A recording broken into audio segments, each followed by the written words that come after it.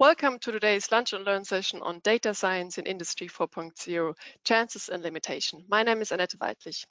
This is a super important topic to know about when you kick off your digitalization projects in operation, maintenance, or engineering. So I'm super excited today to talk to Biena Matthew. She's a senior data scientist with a PhD in bioinformatics. Hi, Biena. Hi, Annette. Thanks for the introduction. And I welcome Clemens Schönlein, Senior Consultant for Digital Transformation in the process industry. Hi, Clemens. What is your focus for the next 15 minutes? Hi, Annette. Hi, people out there. Thanks for the introduction. So today will be about data science in Industry 4.0, chances, limitations. So we'll place data science projects into the context within industry. And to start with and tell you all about what you will face on the way to develop a solution based on data science. And we start on the right side on this slide with the business value. It's all about the business value in the different fields. Annette already mentioned it: maintenance, energy, operation, quality. And you want to leverage your data, which is seen here on the left side, to improve on this or reduce costs. And right in the middle, you have two components: an IoT platform that helps you to collect this data and contextualize it. And on the bottom, you see the solutions. So the solutions that help you to indeed make this translation from your data to your business value. And for this lunch bite, I prepared a little use case, being a pizza baking process or a manufacturer. So me as an responsible for pizza baking process, process engineer, I have this idea. I think that we can improve a lot on the quality on the pizza, and I thought we have all this data about quality, we have all this data of the process values, temperatures, pressures, conveyor belt speed, ventilators. Couldn't I build a model that helps me based on this time series data to predict my pizza quality? So I'm very curious to discuss this with my colleague Biena. So Biena, what do you think about this idea, or do you have other ideas what I could do in this case with my data? Yeah, thanks, Clemens. So quality improvement is a topic which I work a lot, on as a data scientist at Bilfinger Digital Next. So we first have to understand which kind of solutions we have. So our fundament is the cloud platform, and on top of that, different solutions can be integrated. So a business intelligent data project can answer questions like how many pizzas were baked since 2019, how many complaints were received. This solution requires a data analyst. Artificial intelligence projects, so an AI project, goes beyond such statistical measurements and KPIs and uses learning algorithms to achieve that. So you could, for example, recognize the pizza quality from images taken during the pizza baking process. So this solution requires a data scientist. So for the last solution type, domain expertise is needed or often needed next to the AI expertise. So a typical example would be continuous prediction of pizza quality during baking process via process parameter. So here we need someone who understands how the oven works, or maybe someone who has a long experience in operating the asset. So thus, this solution requires a data scientist and a subject matter expert. So which one is most interesting to you? Yeah, I think that the subject that I was introducing, the quality predictor with respect to my pizza baking process, so number 4, I think it's on your slide, sounds the most interesting still to me. So now I'm very curious, what are the limitations and the risks if I want to develop such a solution? Yeah, so before diving there into a little bit deeper, I want to ask you, which steps do you expect in this kind of projects?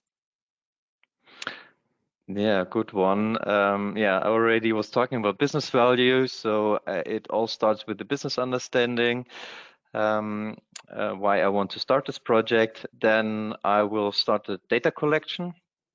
So we'll make sure that you will receive all the different data, quality data, process data. And then I give it all to you. You're modeling the pizza process and the quality.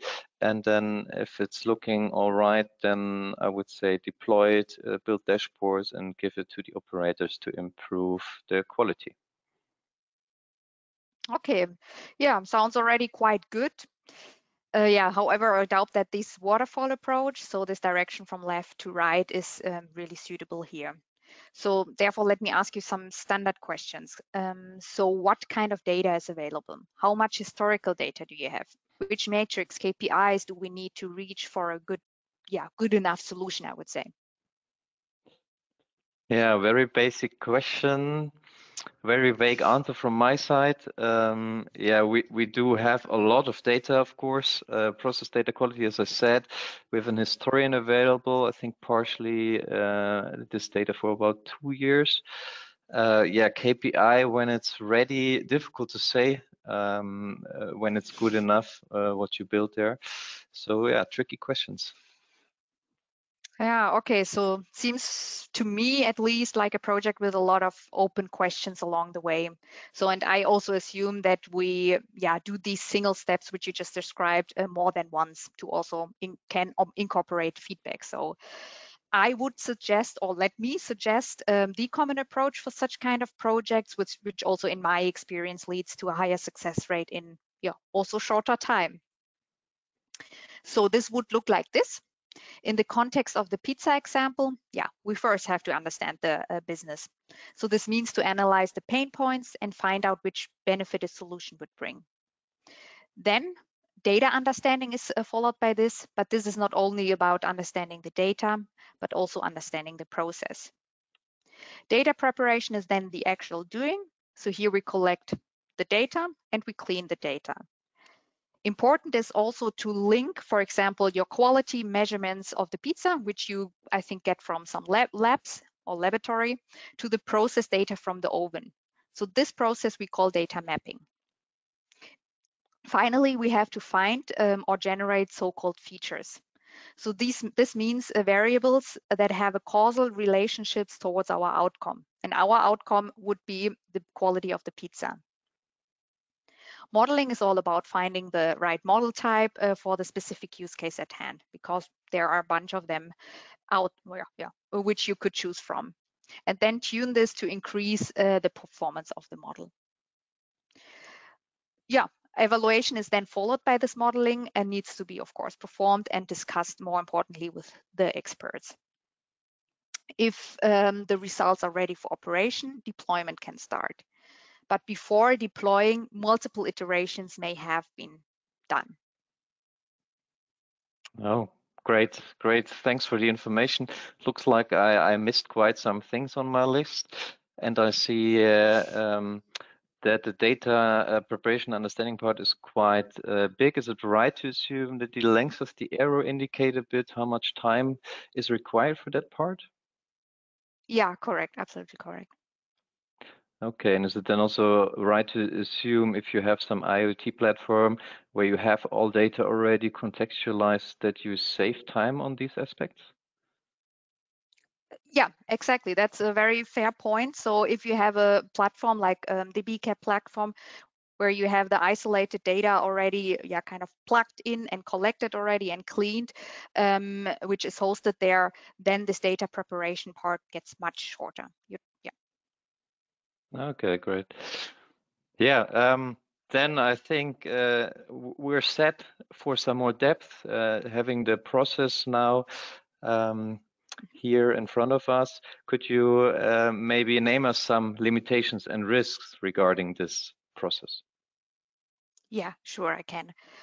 So during business understanding, obviously the biggest risk is to have no business case. Sorry. At this step, like during data understanding, we need to be aware that data availability does not necessarily equals easy data accessibility. So just imagine you have the historic quality measurements of the pizza process is written down on some piece of paper. So crucial data is there, so available, but not digitalized, thus not really accessible.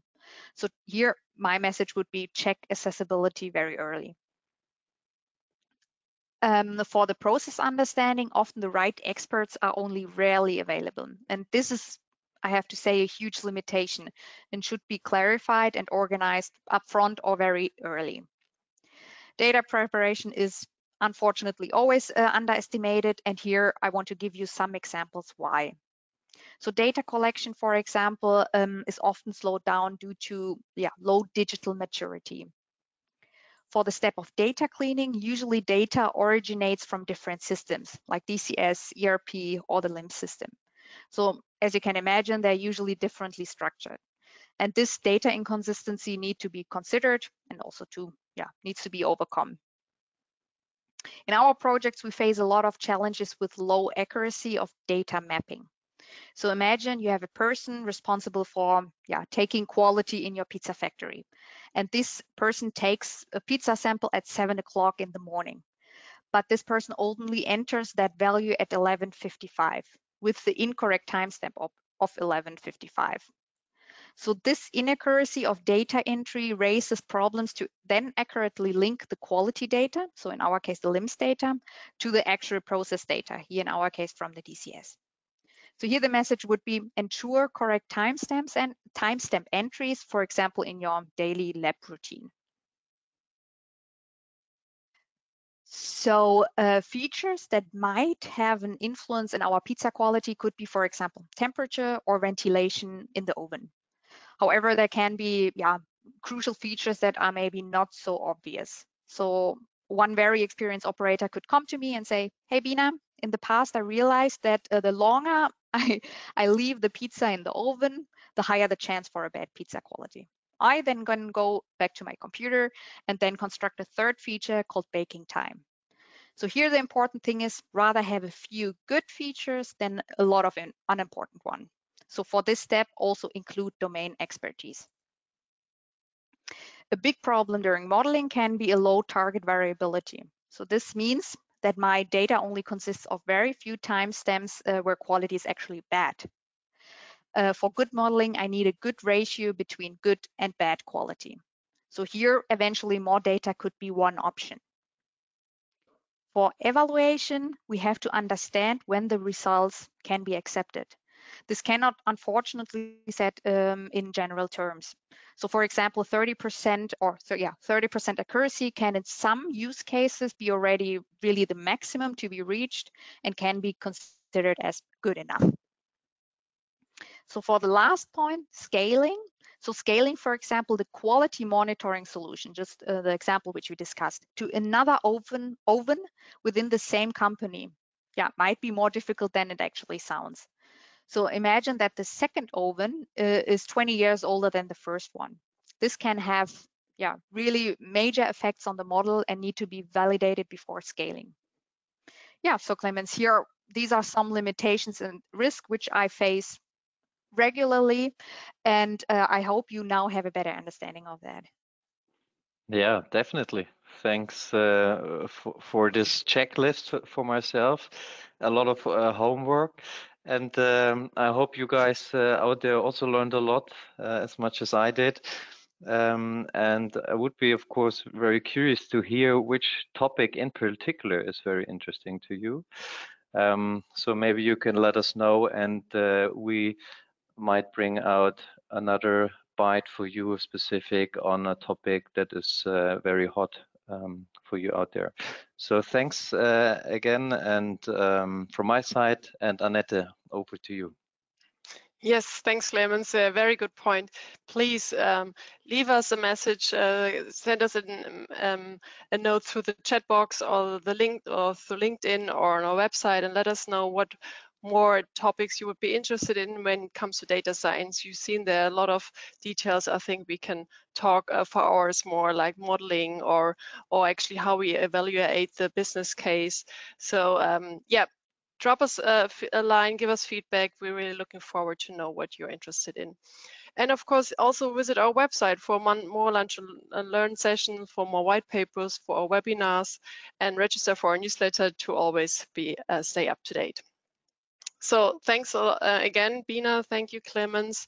It was super interesting. And yeah, all to you. Have a nice day ahead. Thank you. Bye-bye. Thank you. Bye. Thank you. Bye-bye.